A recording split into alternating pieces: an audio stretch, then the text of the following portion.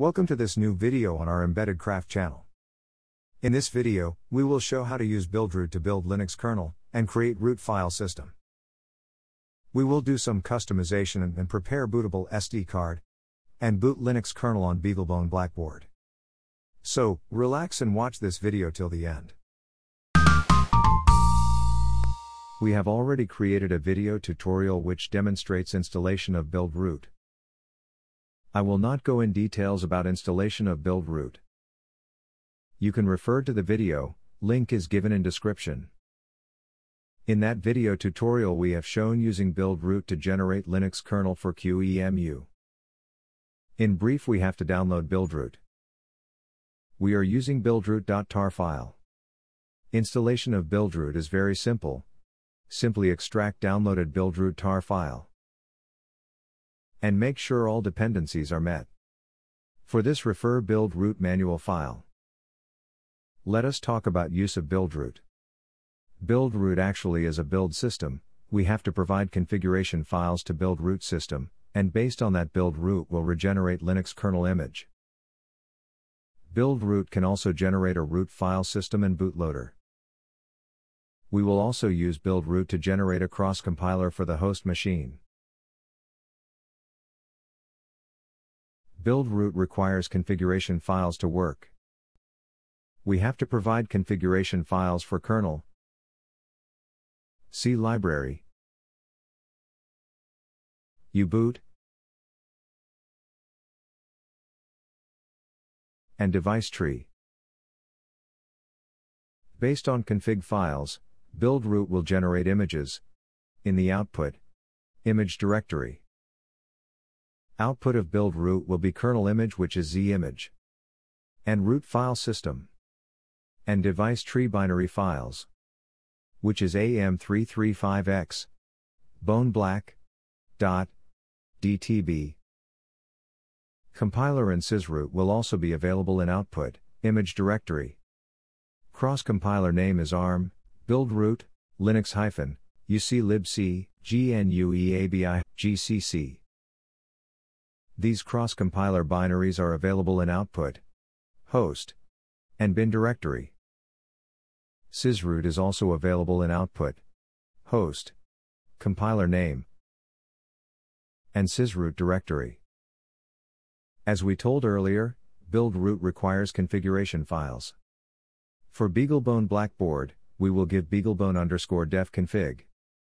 And this config file will automatically select following config files. For Linux kernel, it will select omap2+, def-config file. For devices tree, it will select am335x bone black file. For toolchain, for example for libc, it will select uc-libc-ng.config file. For target package, we will use busybox. So, config file name is busybox.config. And for bootloader, for u-boot, am335x EVM file is selected. Let us see steps to use buildroot. First, we have to create configuration files suitable to our board. We need to create config file, for example kernel config file, cross-compiler configuration file. Instead of creating file from scratch, we can use the existing def-config file. And after later modify some option to suit our board. After that step is simple. Just use make command. For this demonstration, I am going to use an existing configuration file. File name is beaglebone-def-config. To generate .config file, use make beaglebone-def-config. To review generated .config file and review all settings, we will use make menu config. This will open configuration window. Through this window, you will able to choose relevant config option. Let us now go to my Linux machine. We are now in Linux machine. And first I will run make dist clean. This will delete existing files, generated from previous build. Now we are good to go. Now let us run make beaglebone_def-config.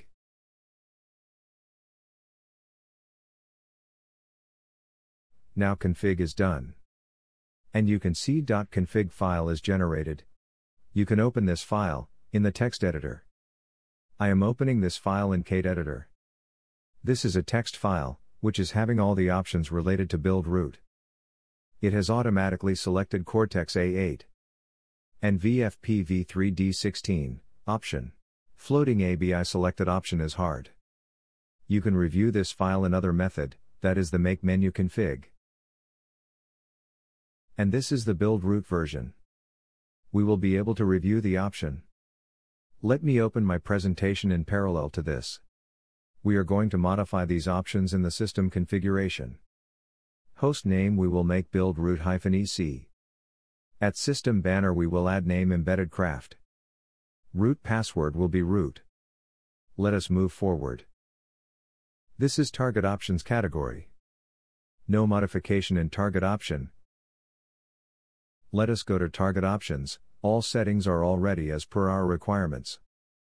Target CPU is ARM. Target binary format is ELF. CPU is Cortex A8, that is okay to us. We are not going to change anything here. Now next, let's go to my presentation.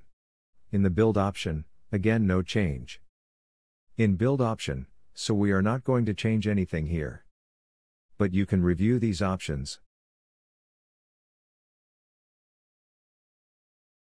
Now let us go to toolchain. In toolchain we are also saying no change. We will not make any change here. But you should review all options. If you want to change toolchain name and you can change vendor name here. If you want to change C library, you can change C library here, but I am not going to change anything here, let us keep it default. You can also use ulibc. So no change, keep it default. In system configuration, we need to make some changes. Here we will change host name and we will change system banner. Host name we have to make build root-ec. Let us change host name.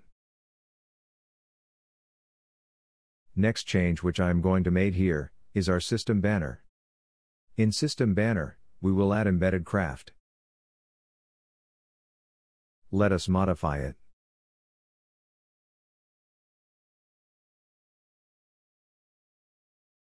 Let us move to kernel configuration. In kernel configuration, again there is no modification. We can review these settings, like kernel path. Actually we are going to use kernel version 4.19.79. You can build with the latest version of kernel. And the kernel binary format is zimage. In kernel configuration, an important thing is kernel config file, which is omap2+, this can be changed. You can change kernel configuration name here. Now we are going to target package. We have to select BusyBox, for command line utilities. Here is BusyBox configuration file, you can review it further, for me no change this time.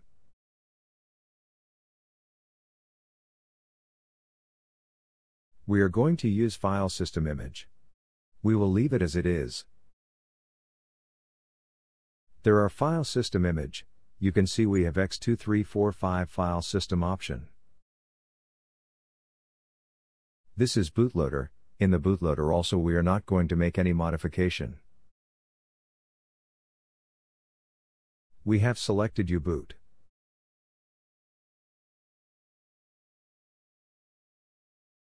And u-boot configuration, you see it as m335x_evm, is the configuration file.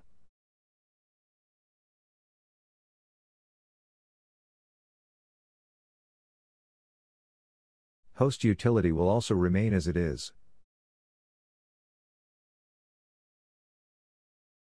And same as legacy configuration. Let us save new configuration.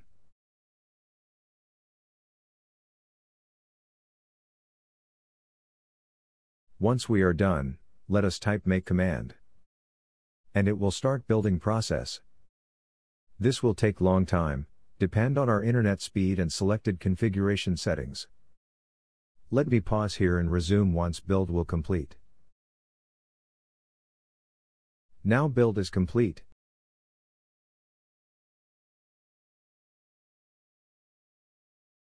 We can see generated files in the output directory.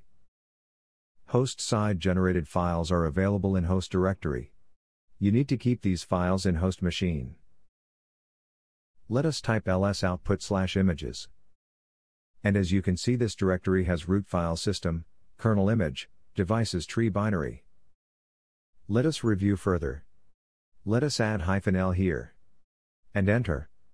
You see we have root file system.ext4, which is pointing to rootfs.ext2. Let me show you size of each file. For this we have to add h along with l in ls command. Now we can see z image size is 5.9 MB. Root file system tar size is 17 MB. Here is the overview of generated outputs. For host, buildroot will generate cross-compiler binaries with sysroot. And for target side, buildroot will generate root file system, device tree binary and kernel z image files. Now we are ready to prepare a bootable SD card. We have to connect the board with serial port. Here is my setup. In my setup, for serial port I am using TTL to USB converter. We have to insert SD card to the board. My board is powered via USB interface. First we have to create two partitions on our SD card. First partition will be of FAT type and size will be 128 MB. In second partition, where we will load rootfs, it will have Linux ext4 file system. And my SD card size is 32 GB, so the length of this partition will be 32 GB minus 128 MB. So, let us connect the SD card to host machine via USB card adapter. First we have to find out SD card dev number which Linux kernel will assign. Linux will automatically detect SD card, we see in notification. Let us see which dev it is assigned to our card. We have to type ls-ltr/dev, pipe grep-isd. SDB is my existing disk, SDC is my SD card. If you want to ensure, just remove your SD card and run same command. Observe that SDC has disappeared. And if I reconnect card, run same command, and you see SDC is visible now. So, dev SDC is our SD card. Our SD card actually is having two partitions already, one is SDC1 and another is SDC2. Okay, now we have to remove existing partitions of SD card. We will use dd command to remove the existing partition. Commands I have already noted down, let me copy command and paste. Go back to our terminal and paste, and enter. And we have to enter password. So, we have removed existing partition of SD card. Now we are ready to create new partitions. We will use cfdisk command. Type sudo cfdisk and /dev/sdc.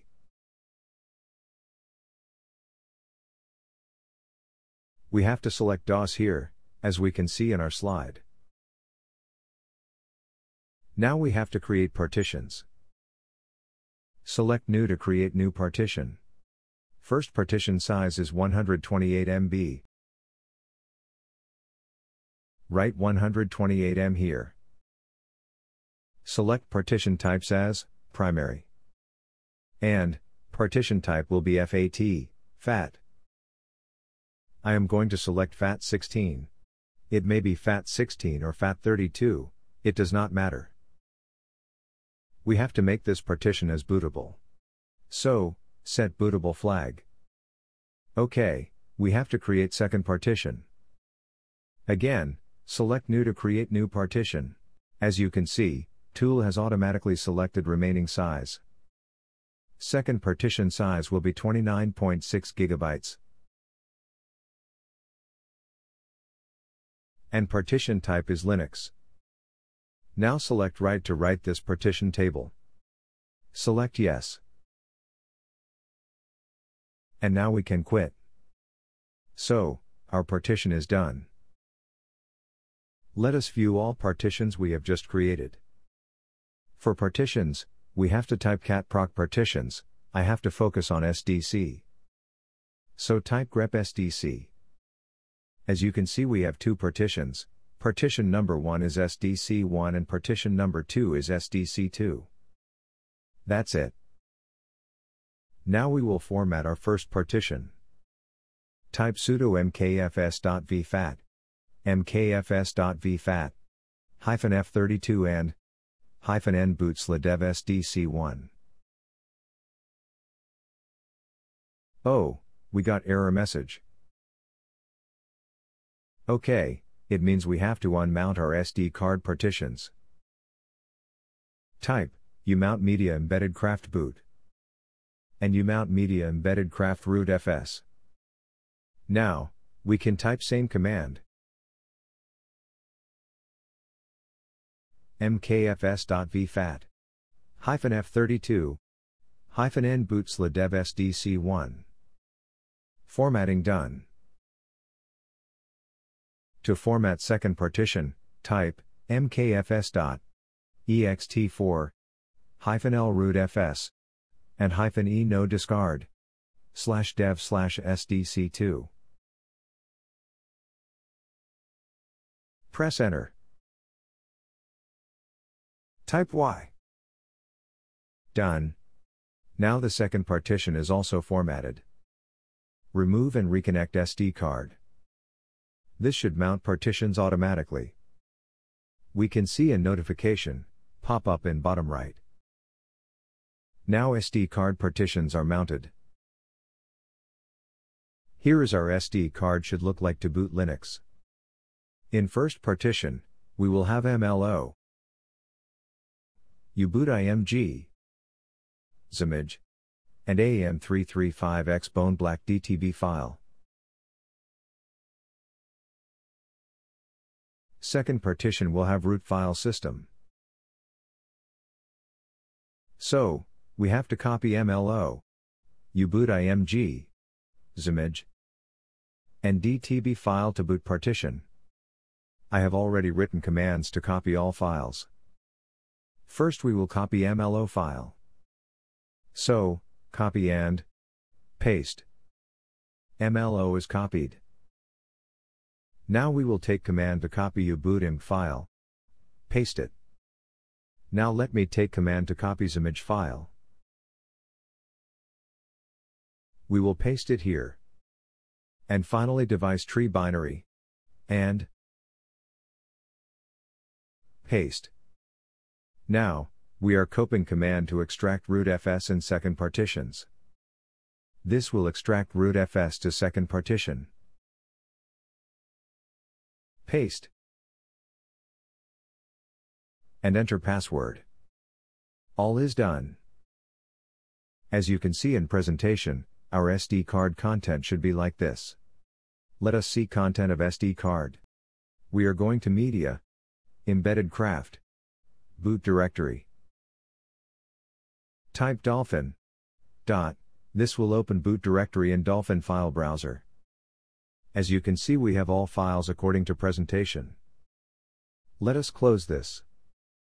We will go to rootfs directory and type dolphin.command. Now we have rootfs, which is same as shown in my slides.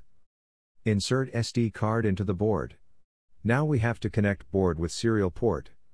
We will use TTL to USB adapter for serial port and PicoCom utility as serial terminal. First we have to give permission to dev to USB. Type sudo chmod a+ rw/dev to USB 0. Entering password for my account. Going to start PicoCom serial terminal. Type PicoCom-P115200, which is baud rate, /dev to USB 0. Now terminal is ready. Switch on the board, by pressing S2 key. This will make board to boot from external SD card, not from the internal eMMC card. Board is booting. Press space key to stop board at bootloader. Now let us see our files in SD card. For this type mmcdev. This will take us to MMC0 partition. Type MMC list. This is list of all MMC cards. Our card is SDMMC0. To see content of first partition, type ls, mmc0:1, and press enter. So, we have MLO file, uboot, img, and device tree file. Let us see content of second partition. mmc0:2 is second partition. In this partition we have bin, dev and all other directories.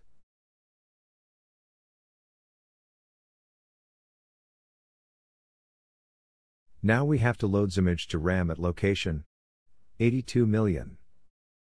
For this command is fatload. I am going to copy command. Copy.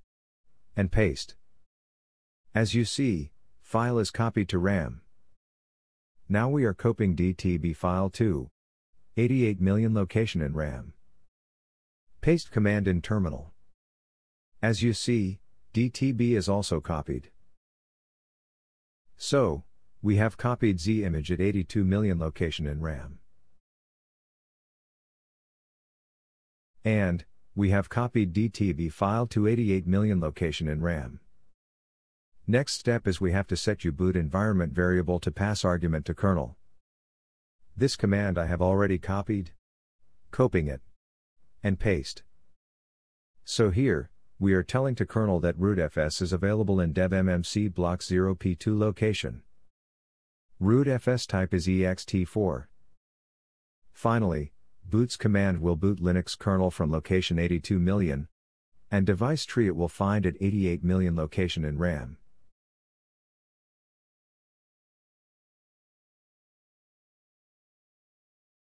Pasting command in terminal. Wow, now the Linux kernel is booting.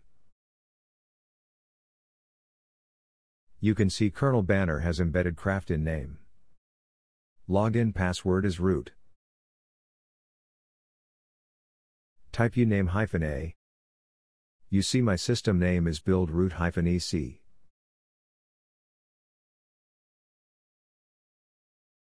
And this is our build date. So, that's it. We have seen compiling of Linux kernel, to preparing bootable SD card. And we have used uboot to boot Linux on our board. With this we are going to end this session. If you like our video, please don't forget to subscribe to EmbeddedCraft YouTube channel. We will meet in our next video tutorial.